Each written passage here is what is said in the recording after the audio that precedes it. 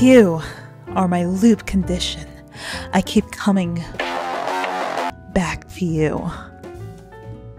That's actually a very, very sexy programming one. I am keeping that. I love that. The world is peaceful and serene.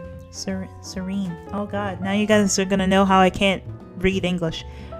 You could stay in this moment forever. Or you can wake up now.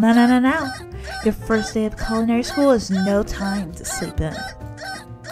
Smack the clock. No. Madam, throw the clock out the window and stay in bed forever? Yes, that is me. You slept through the school year and gave up on the once-in-a-lifetime dream to meet Colonel Sanders. What the fuck? What? Damn it!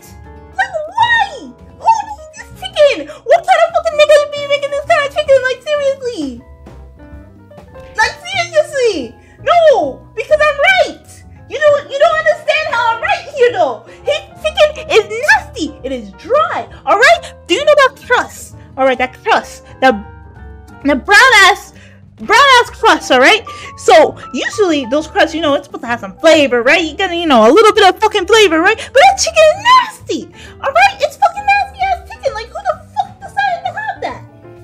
Where's the sauce? Also, like, you cannot make chicken and not, like, have sauce, alright? Okay, a lot nervous.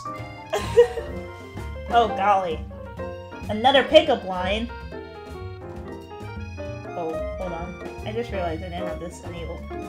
Oh god, this is bad. This is really fucking bad. Are you my ketchup bottle? Because I want to turn you upside down and smack you on the bottom until you squirt.